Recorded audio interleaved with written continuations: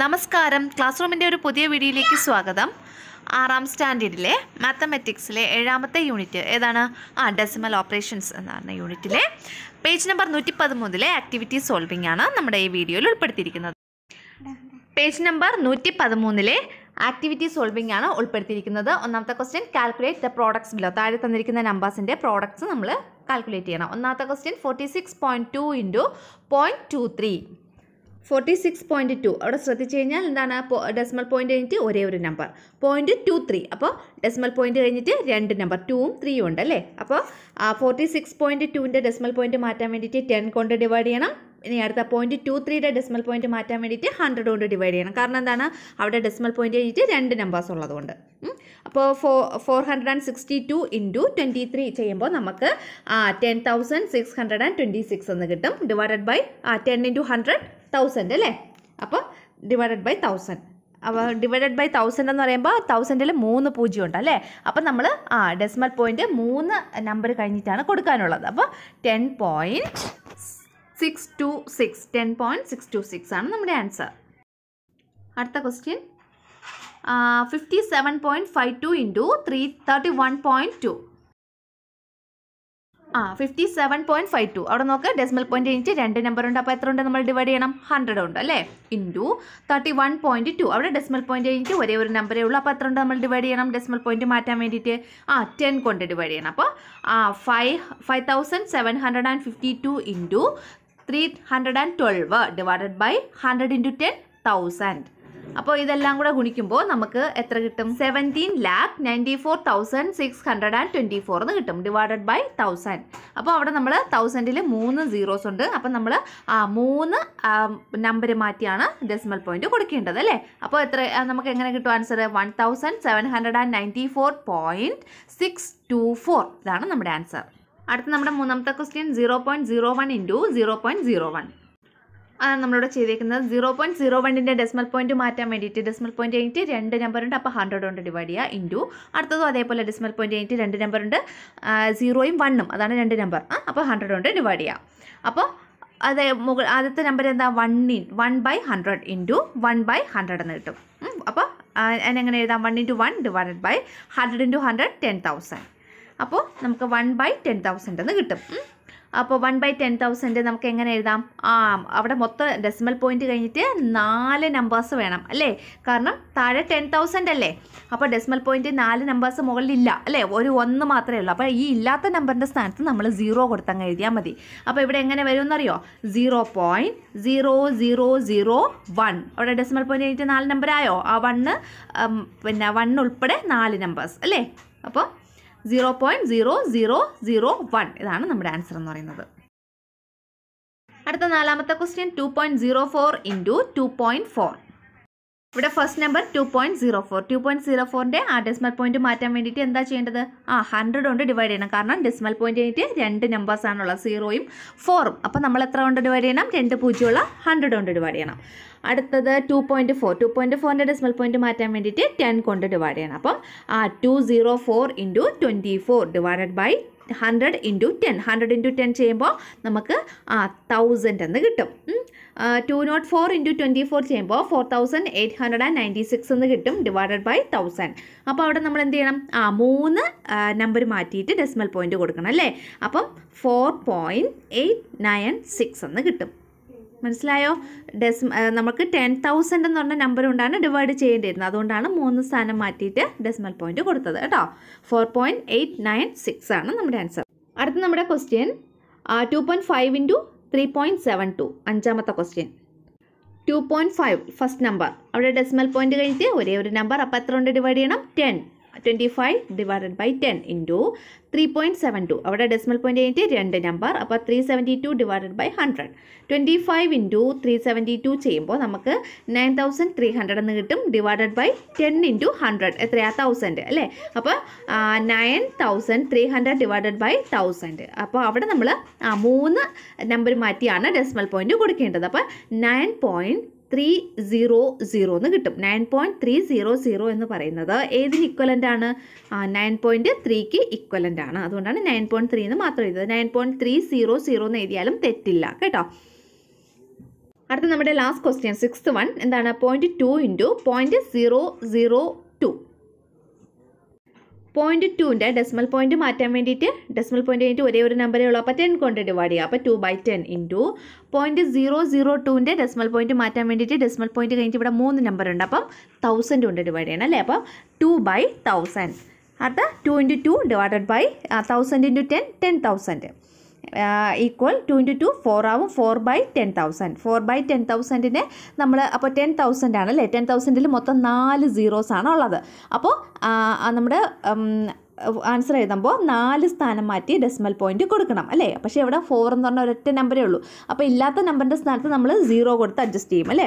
അപ്പോൾ അവിടെ എങ്ങനെ വരും 0.000 3 0 കൊടുത്തു. പിന്നെ ഇനി 4 അങ്ങ് കൊടുത്താൽ മതി 4. അപ്പോൾ 0.0004.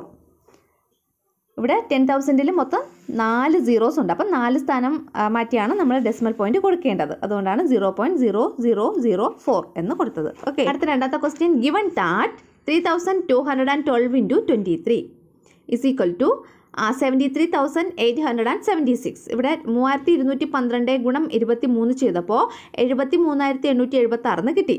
Find the products below without actually multiplying. താഴെ തന്നിട്ടുള്ള നമ്പറിൻ്റെ നമ്മൾ മൾട്ടിപ്ലൈ ചെയ്യാതെ താഴെ തന്നിട്ടുള്ളതിൻ്റെയൊക്കെ പ്രോഡക്റ്റ് കണ്ടുപിടിക്കാനാണ് പറഞ്ഞിട്ടുള്ളത്. അതായത് തന്നിട്ടുള്ള അതേ നമ്പർ തന്നെ, പക്ഷേ അവിടെ ഇവിടെയൊക്കെ ഡെസിമൽ പോയിന്റ് കൊടുത്താണ് എഴുതിയേക്കുന്നത്. അപ്പോൾ നമ്മൾ കറക്റ്റായിട്ട് ഡെസിമൽ പോയിന്റ് കൊടുത്ത് എഴുതണം, അത്രേ ഉള്ളൂ. ഒന്നാമത്തെ ക്വസ്റ്റ്യൻ 321.2 ഇൻറ്റു 23. അപ്പോൾ ഇവിടെ ആദ്യത്തെ നമ്പറിന് മാത്രമേ ഡെസിമൽ പോയിന്റ് ഉള്ളൂ. ഒരൊറ്റ ഡെസിമൽ പോയിന്റ് ആയിട്ട് ഒരൊറ്റ നമ്പറേ ഉള്ളൂ. അപ്പോൾ നമ്മൾ ആൻസറിൽ ഒരൊറ്റ ഡെസിമൽ പോയിന്റ് മതി അല്ലേ. ഡെസിമൽ പോയിന്റ് ആയിട്ട് ഒരൊറ്റ നമ്പർ മതി. അപ്പോൾ നമ്മളിവിടെ ആൻസർ എന്ന് പറയുന്നത് എത്രയാണ്? 7,387.6. അടുത്ത രണ്ടാമത്തെ ക്വസ്റ്റ്യൻ 0.3212 ഇൻറ്റു 23. അവിടെ ഡെസിമൽ പോയിന്റ് കഴിഞ്ഞിട്ട് എത്ര നമ്പർ ഉണ്ട്? 4 നമ്പർ ഉണ്ട് അല്ലേ. അപ്പോൾ അവിടെ നമ്മുടെ ആൻസറിലും ഡെസിമൽ പോയിന്റ് കഴിഞ്ഞിട്ട് 4 നമ്പർ വരും. അപ്പോൾ 7.3876 എന്ന്. ഓക്കെ, അടുത്ത മൂന്നാമത്തെ ക്വസ്റ്റ്യൻ 32.12 ഇൻറ്റു 23. അവിടെ ഡെസിമൽ പോയിന്റ് കഴിഞ്ഞിട്ട് 2 നമ്പറേ ഉള്ളൂ. അപ്പോൾ 738.76. അടുത്ത നാലാമത്തെ ക്വസ്റ്റ്യൻ 32.12 ഇൻറ്റു 0.23 അല്ലേ. അവിടെ ഡെസിമൽ പോയിന്റ് കഴിഞ്ഞിട്ട് ഫസ്റ്റ് നമ്പറിൽ 2 നമ്പർ ഉണ്ട്, രണ്ടാമത്തെ നമ്പറിലും 2 നമ്പർ ഉണ്ട് അല്ലേ. 32.12 അപ്പോൾ 2 നമ്പർ. അടുത്ത 0.23 അവിടെയും 2 നമ്പർ, മൊത്തം 4 നമ്പർ ഉണ്ട്. അപ്പോൾ ആൻസറിൽ നമ്മൾ 4 ഡെസിമൽ പോയിന്റ് കഴിഞ്ഞിട്ട് 4 നമ്പേഴ്സ് വേണം. അപ്പോൾ 7.3876. അടുത്ത അഞ്ചാമത്തെ ക്വസ്റ്റ്യൻ 3.212 ഇൻറ്റു 23. അവിടെ ഫസ്റ്റ് നമ്പറിൽ മാത്രമേ ഡെസിമൽ പോയിന്റ് ഉള്ളൂ. അവിടെ ഡെസിമൽ പോയിന്റ് കഴിഞ്ഞിട്ട് 3 നമ്പേഴ്സ് അല്ലേ. അപ്പോൾ ഇവിടെയും നമ്മുടെ ആൻസറിലും ഡെസിമൽ പോയിന്റ് കഴിഞ്ഞിട്ട് 3 നമ്പേഴ്സ് വേണം, അതായത് 73.876. അടുത്ത ആറാമത്തെ ക്വസ്റ്റ്യൻ 321.2 ഇൻറ്റു 0.23. ഇവിടെ ഫസ്റ്റ് നമ്പറിൽ ഡെസിമൽ പോയിന്റ് കഴിഞ്ഞിട്ട് ഒരേ ഒരു നമ്പർ, സെക്കൻഡ് നമ്പറിൽ ഡെസിമൽ പോയിന്റ് കഴിഞ്ഞിട്ട് 2 നമ്പർ ഉണ്ട്. അപ്പോൾ മൊത്തം 3 നമ്പറാണ് ഡെസിമൽ പോയിന്റ് കഴിഞ്ഞിട്ട് ആൻസറിൽ വേണ്ടത്. അപ്പോൾ 73.876 എന്ന് കിട്ടും ആൻസർ. ഇത് മനസ്സിലായാലും എളുപ്പമാണ് ഇത്. ഈ ടൈപ്പ് ക്വസ്റ്റ്യൻസ് എക്സാമിന് വന്നാൽ നിങ്ങൾക്ക് എല്ലാവർക്കും ഫുൾ മാർക്ക് കിട്ടിയിരിക്കും. അടുത്ത മൂന്നാമത്തെ question which of the products below is equal to 1.47 into 3.7 അല്ലേ. 1.47 ഇൻറ്റു 3.7 ഈക്വലൻ്റ് ആയിട്ടുള്ള പ്രോഡക്റ്റ് താഴെ തന്നിട്ടുള്ളതിൽ ഏതാണ്? ഇവിടെ നമ്മൾ ആൻസർ ഈ പ്രോഡക്റ്റ് കണ്ടുപിടിക്കൊന്നും വേണ്ട, പക്ഷേ ഡെസിമൽ പോയിന്റ് കറക്റ്റായിട്ട് വരണത് ഏതാണോ അതാണ് നമ്മളിവിടെ നിന്ന് സെലക്ട് ചെയ്ത് എഴുതാനുള്ളത് കേട്ടോ. നമ്മൾ ഫസ്റ്റ് നമ്പർ 1.47, അവിടെ 2 ഡെസിമൽ പാർട്ട് ഉണ്ട് അല്ലേ. 2 ഡെസിമൽ പാർട്ടാണ്, അതായത് ഡെസിമൽ പോയിന്റ് കഴിഞ്ഞിട്ട് 2 നമ്പറാണുള്ളത്. അടുത്ത 3.7 അവിടെയോ ഡെസിമൽ പോയിന്റ് കഴിഞ്ഞിട്ട് ഒരേ ഒരു നമ്പറേ ഉള്ളൂ. അപ്പോൾ 1 ഡെസിമൽ പാർട്ടാണുള്ളത്. അപ്പോൾ ടോട്ടൽ 3 ഡെസിമൽ പാർട്ട് അല്ലേ. 2 + 1 മൊത്തം 3 ഡെസിമൽ പാർട്ട്. അപ്പോൾ ആ 3 ഡെസിമൽ പാർട്ട് വരുന്ന നമ്പേഴ്സ് ഏതൊക്കെയാണെന്ന് ചോദിച്ചു കഴിഞ്ഞാൽ നാലാമത്തെ ചോയ്സ് 0.147 ഇൻറ്റു 37. അവിടെ 3 ഡെസിമൽ പാർട്ടാണല്ലോ, കാരണം ഫസ്റ്റ് ഒന്നാമത്തെ നമ്പറിൽ പോയിന്റ് കഴിഞ്ഞിട്ട് 147 3 ഡെസിമൽ പോയിന്റ് കഴിഞ്ഞിട്ട് 3 നമ്പർ. അപ്പോൾ അത് കറക്റ്റ്. അടുത്ത അഞ്ചാമത്തെ ക്വസ്റ്റ്യൻ നോക്കൂ. അഞ്ചാമത്തെ ചോയ്സ് 14.7 ഇൻറ്റു 0.37. അവിടെ നോക്കൂ 14.7 അവിടെ ഒരു ഡെസിമൽ പോയിന്റ് ഉണ്ട്, ഡെസിമൽ പാർട്ട് ഉണ്ട്. അടുത്ത 0.37 അവിടെ 2 ഡെസിമൽ പാർട്ട് ഉണ്ട്. അപ്പോൾ 2 + 1 3. അപ്പം അത് അങ്ങനെ രണ്ടെണ്ണം 4ഉം 5ഉം. പിന്നെ അടുത്തത് ഏഴാമത്തത് 1.47 ഇൻറ്റു 3.70. ഇവിടെ ശ്രദ്ധിക്കാനുള്ള ഒരു കാര്യം 3.70 എന്നുള്ളത് 3.7ന് ഈക്വലൻ്റ് ആണ് അല്ലേ. 3.70 എന്നുള്ളത് 3.7ന് ഈക്വലാണ്. അപ്പോൾ അവിടെ ഒരു ഡെസിമൽ പോയിൻറ്റ് 3.7 എന്നുള്ള ഒരൊറ്റ ഡെസിമൽ പോയിൻറ്റ്. അപ്പുറത്ത് 1.47ൽ 2 ഡെസിമൽ പോയിൻറ്റ്. അപ്പോൾ 2 + 1 3. അപ്പോൾ ഇതും ഏഴാമത്തതും. അപ്പോൾ ഏതൊക്കെയാണ് വരുന്നത്? ചോയ്സ് നമ്പർ 4, 5, 7 കേട്ടോ. അടുത്ത നാലാമത്തെ question. Rectangular plot is of length 45.8 metres and bread 39.5 metres. 46 area. ഒരു റെക്ടാങ്കുലർ പ്ലോട്ട് ഉണ്ട്. അതിൻ്റെ ലെങ്ത് 45.8 മീറ്റർ ആണ്, ബ്രെഡ്ത്ത് 39.5 മീറ്റർ ആണ്. അങ്ങനെയാണെങ്കിൽ അതിൻ്റെ ഏരിയ എത്രയാണ്? എന്താണ് length of the rectangle? റെക്ടാങ്കിളിൻ്റെ length എത്രയാണ്? 45.8 metre. Breadth of the rectangle എന്നല്ല, റെക്ടാങ്കുലർ പ്ലോട്ട് എന്നാണ് കേട്ടോ. അവിടെ ഞാൻ എഴുതാൻ വിട്ടുപോയതാണ്, ക്ഷമിക്കണം. അപ്പോൾ length of the rectangular plot 45.8 metre, breadth of the rectangular plot 39.5 metre, area of the plot ആ റെക്ടാങ്കുലർ പ്ലോട്ട് എന്ന് എഴുതിയാലും മതി. Area of the rectangular plot അതിൻ്റെ ഏരിയ എങ്ങനെയാണ് കണ്ടുപിടിക്കുന്നത്? ലെങ്ത് ഇൻറ്റു ബ്രെഡ്ത്ത് അല്ലേ. അതായത് 45.8 ഇൻറ്റു 39.5. അപ്പോൾ 45.8ൻ്റെ ഡെസിമൽ പോയിൻറ്റ് മാറ്റുമ്പോൾ ഡെസിമൽ പോയിൻറ്റ് ആയിട്ട് ഒരേ ഒരു നമ്പറേ ഉള്ളൂ. അപ്പോൾ 10 കൊണ്ട് ഡിവൈഡ് ചെയ്യുക. അതുപോലെ അടുത്ത നമ്പർ 39.5 മീറ്റർ. 39.5ൻ്റെ ഡെസിമൽ പോയിൻറ്റ് ആയിട്ട് ഒരേ ഒരു നമ്പറേ ഉള്ളൂ. അപ്പോൾ 10 കൊണ്ട് ഡിവൈഡ് ചെയ്യുക. അപ്പോൾ 458 divided by 10 into 395 divided by 10. അപ്പോൾ 458 ഇൻറ്റു 395 ചെയ്യുമ്പോൾ 1,80,910 എന്ന് കിട്ടും. ഡിവൈഡഡ് ബൈ 10 അല്ല സോറി 100. അപ്പോൾ നമുക്ക് ഡെസിമൽ പോയിൻ്റ് ആയിട്ട് 2 സ്ഥാനം, അതായത് 1,809.10 മീറ്റർ സ്ക്വയർ അല്ലെങ്കിൽ സ്ക്വയർ മീറ്റർ. SQ.m എന്ന് ഇട്ടാലും മതി കേട്ടോ. സ്ക്വയർ മീറ്റർ എന്നുള്ളതാണ് SQ.m. അപ്പോൾ ഏരിയയുടെ യൂണിറ്റ് എന്ന് പറയുന്നത് സ്ക്വയർ മീറ്റർ ആണ് അല്ലെങ്കിൽ മീറ്റർ സ്ക്വയർ. അടുത്ത അഞ്ചാമത്തെ question. The price of petrol is 68.50 rupees per litre. 1 litre പെട്രോളിൻ്റെ വില 68.50 രൂപയാണ്. അങ്ങനെയാണെങ്കിൽ what is the price of 8.5 litres? 8.5 litre പെട്രോളിൻ്റെ വില എത്രയാണെന്ന് കണ്ടുപിടിക്കണം. Price of 1 litre of petrol. 1 litre പെട്രോളിൻ്റെ പ്രൈസ് എത്രയാണ്? 68.50 റുപ്പീസ്.